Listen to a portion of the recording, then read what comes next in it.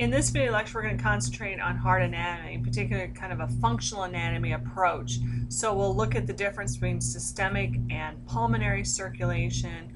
We'll look at the structures of the heart, although I'm not going to go into great detail about those. I'm going to just expect you to learn those structures, just naming parts. And then look at the structure and function of the heart valves. And then finally end with the layers of the heart and the pericardium. So let's first start with the pulmonary versus systemic circulation. I want you to think of the heart really as two pumps. When we look at this picture, first of all, keep in mind is as if you're looking at someone's chest. So you're looking straight on the anterior side. And so the left side of the heart is on the right side of the page. The right side of the heart is on the left side of the page. So you kind of have to think of it in those terms. But the left side of the heart then is in charge of systemic circulation. It's pumping blood out into the body, basically your head, your legs, your arms, your trunk. So the systemic circulation. And then the systemic circulation brings the blood back to the right side of the heart. And the right side of the heart is in charge of pumping blood out to the pulmonary circulation or to your lungs. So we have the systemic circulation. Left side of the heart is responsible for that. We have the pulmonary circulation. The right side of the heart is in charge of that. Now, to keep in mind too that arteries are named because they take blood away from the heart, whereas veins bring blood back to the heart. So notice that the blood coming back to the right side of the heart is in veins. It's deoxygenated blood. Arteries take blood to the lungs where they pick up oxygen. So these pulmonary arteries are deoxygenated blood as well. So then the blood picks up oxygen at the lungs. It brings blood back to the heart, oxygenated. So the pulmonary veins here are oxygenated, and the aorta, which is the main artery, is also oxygenated. Now, if we look at the position of the heart in the thoracic cavity, a few things to notice. One, that the heart lies in an area called the mediastinum. The mediastinum is bordered by the diaphragm on the inferior side, pretty much the top ribs and the clavicle on the superior side, the sternum and ribs on the anterior, and the vertebral column on the posterior. So it's kind of a box in between the two lungs here, okay? That would be the mediastinum. So other structures that would be also in the mediastinum are going to be things like the thymus, the esophagus, the trachea, all are contained within that mediastinum. Now, and the heart, of course, is the biggest organ in there. Now, the heart also, you can see, almost looks like it lays on its side with the apex of the heart poking more towards the left side of the body. And so it kind of pokes in and actually makes the left lung slightly smaller because it takes up that space. And then, of course, the major arteries are above the heart here. Here are some of the external anatomy structures of the heart. Again, I'm not going to go through all of these. I do expect you to be able to know these based on a picture identification. You've probably done these in lab already. A couple structures you may not be familiar with. One is the ligamentum arteriosum. This was what was called the ductus arteriosus during fetal circulation. Since the baby is inside the womb, there's not a whole lot of point in all the blood going to the lungs, since you're not going to get any oxygen there. He's not breathing inside that uterus. So we have a ductus arteriosus, which is basically a bypass of the lungs. So blood goes out the pulmonary arteries, and instead of going off to the lungs, it goes through this little tunnel or ductus arteriosus, where it can get to the aorta and then go to the rest of the body.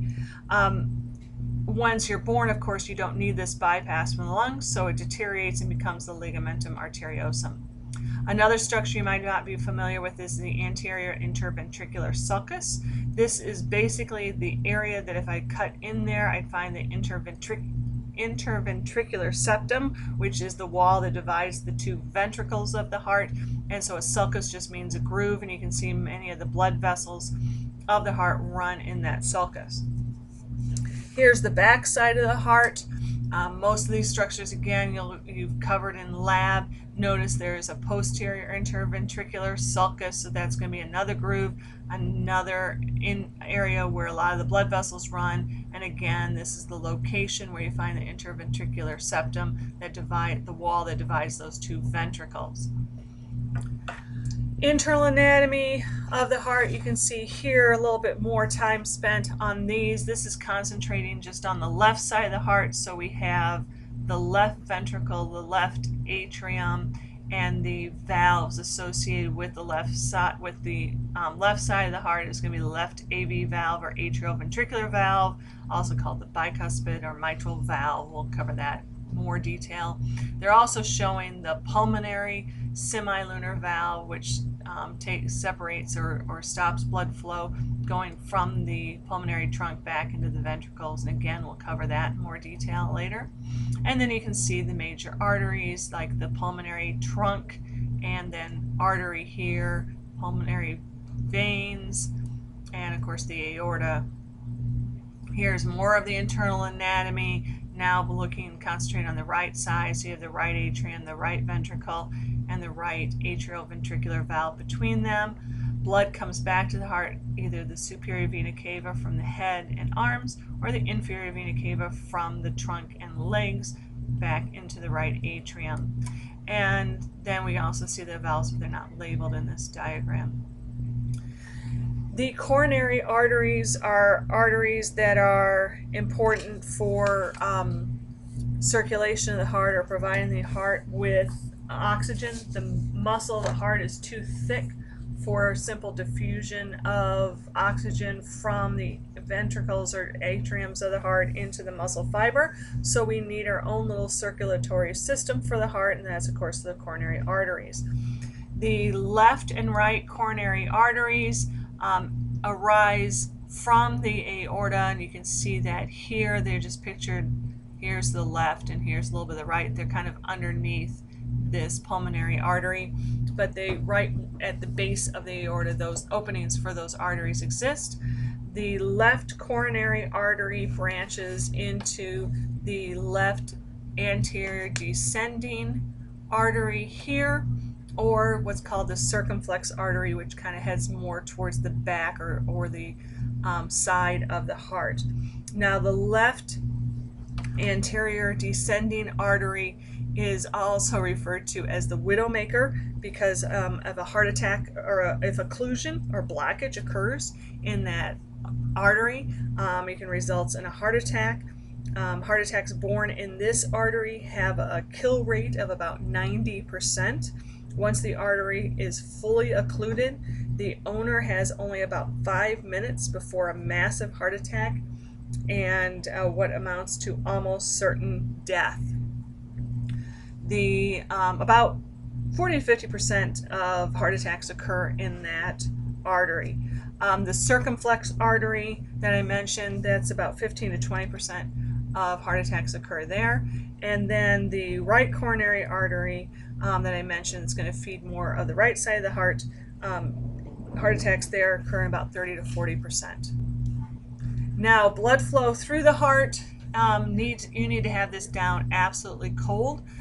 There's no doubt about it that you've got to get every little bit of it down. I do have a link to a video down here that you can watch on YouTube that may help. And also notice that the numbers on here correspond to blood flow through the heart, and I've left the labels for those numbers on the notes section on the PowerPoint slides. So if you look at that, you'll have the list. You don't have to worry as I run through this to madly copy them down right now. Just listen. So blood comes back to the heart into the right atrium. From the right atrium, it has to pass through the right AV valve and enters the right ventricle.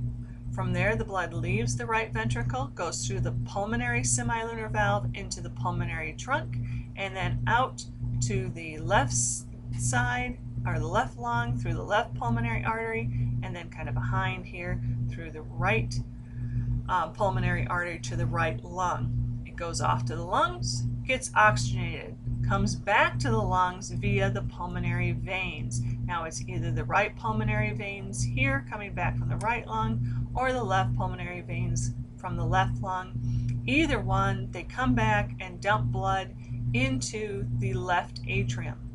From the left atrium, it passes through the bicuspid valve into the left ventricle. From the left ventricle, it then is pumped out underneath the pulmonary trunk, into the aorta and through a valve called the aortic semilunar valve, and then out to the aorta. The blood goes out to the body, to various areas. Could be up to the head, up to the arms, down the trunk, down to the legs, and out to the systemic circulation. As it comes back towards the heart, it either comes in through the inferior vena cava or the superior vena cava to enter the right atrium again, and we start all over. Now the heart valves are designed to control blood flow and prevent backlog of blood or flow of blood in the wrong direction. We have two sets of valves. There's the semilunar valves, which have cusps. Think of cusps as little cups that are positioned to prevent blood going the wrong direction. So there's two semilunar valves, the pulmonary semilunar valve and the aortic semilunar valve. The atrioventricular valves are the ones between the atriums and the ventricles, so we have a right and a left. The right valve is also called the tricuspid. The left is called either the bicuspid or mitral valve. The structure of these is again cusps. A bicuspid valve would have two, a tricuspid valve would have three. They also have a little bit more structure to them in that they have chordae tendineae and papillary muscles. Now we look at these here in the picture, you can see them. Here is the pulmonary semilunar valve.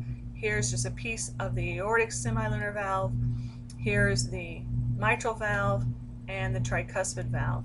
Here's the cusps, all you can see here. Here are the chordae tendineae, the little strings that hold the muscle to the muscle called the papillary muscle. Now the valves you can also see are in one layer pretty much. If I cut the heart this way transversely, I can see all the valves at once. So you can see the big AV valves with the chordae tendineae attached to them. Notice that the cusps in this case are pointing down, so that it's like the bowl is upside down, where here the cusps are pointing up, so the bowl is up. Okay, so it's basically the direction that we're stopping the blood flowing from. We want that cusp facing that direction. The way these valves work, we can see here for the semilunar valves, you can imagine blood or the ventricles contracting, pushing blood either out into the pulmonary trunk or the aorta, and then when the ventricles empty, they need to stop blood from coming back from those arteries back into the ventricles, so that when blood rushes and pushes against the cusps close and therefore prevent that blood flow from getting down into the ventricles, stopping them from a backflow again into the ventricles. The AV valves work similarly. In this case, we've got blood moving from the atriums into the ventricles, and so they're open here. But now when the ventricles contract, we don't want the blood to go back up into the atriums. We want it to go out to the arteries. So to prevent them from going backwards, we have the AV valves, and so the cusps are pointing down so that when the blood hits them, the cusps collapse on one another, closing the valve. Now the chordae tendineae and papillary muscles add just a little extra structure to it.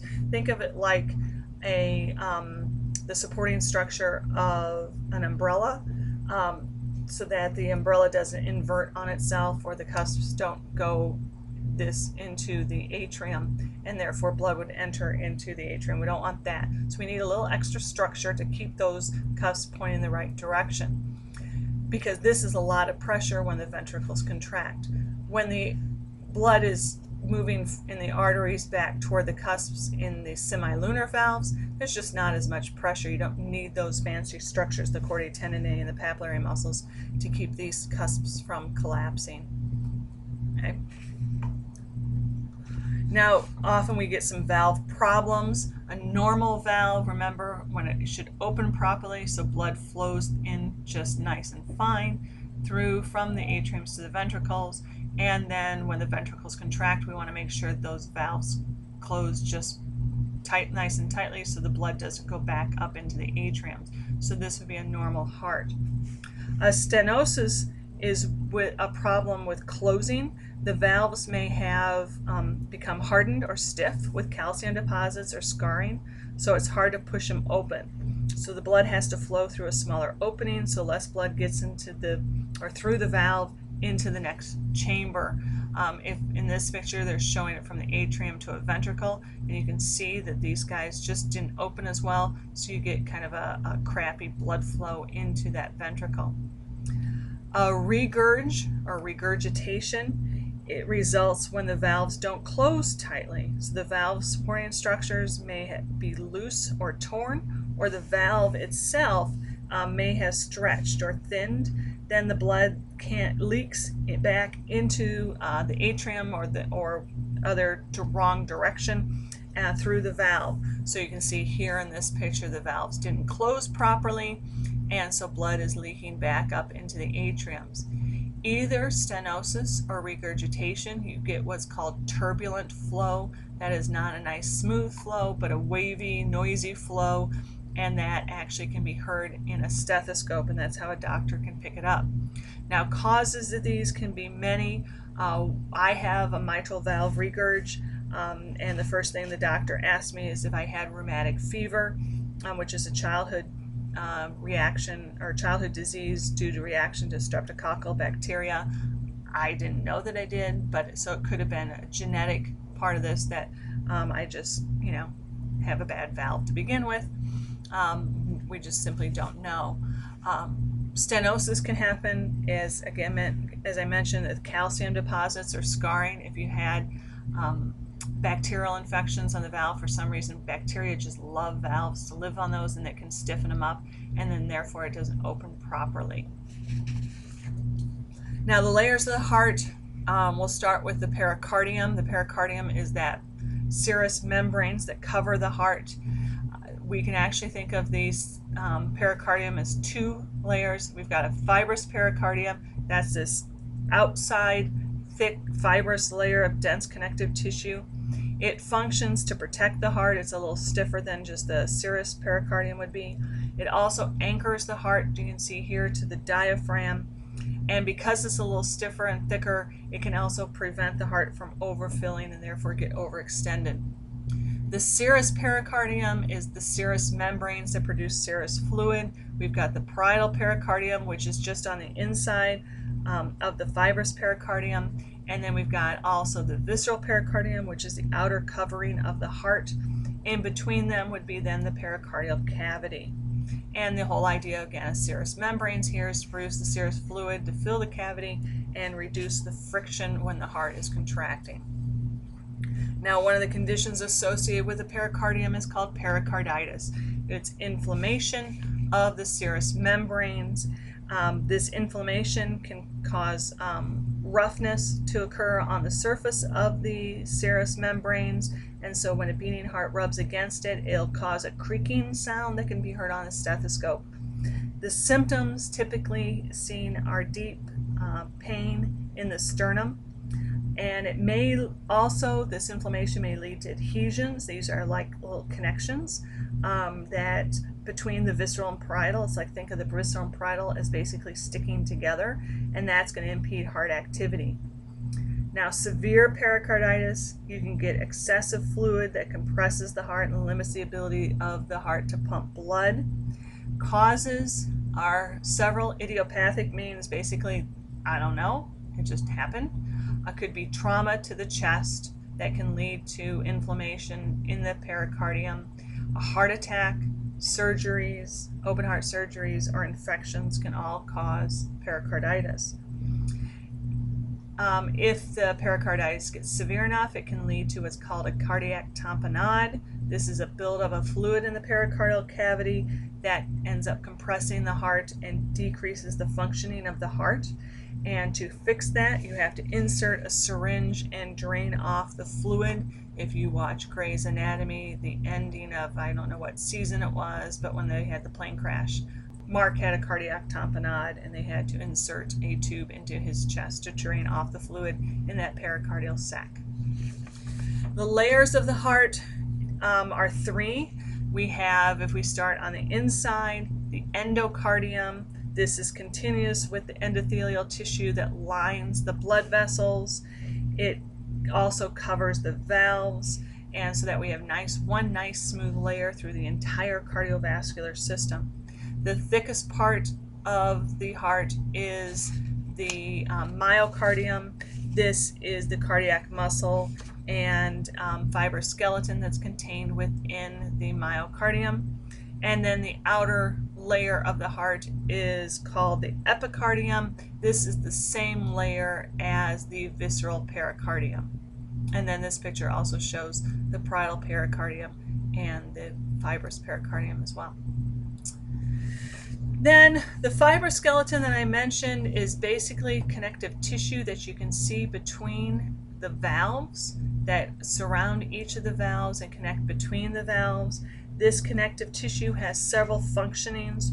One, it gives support to the valves, so the valves have a better structure for them so they don't end up becoming overstretched with time.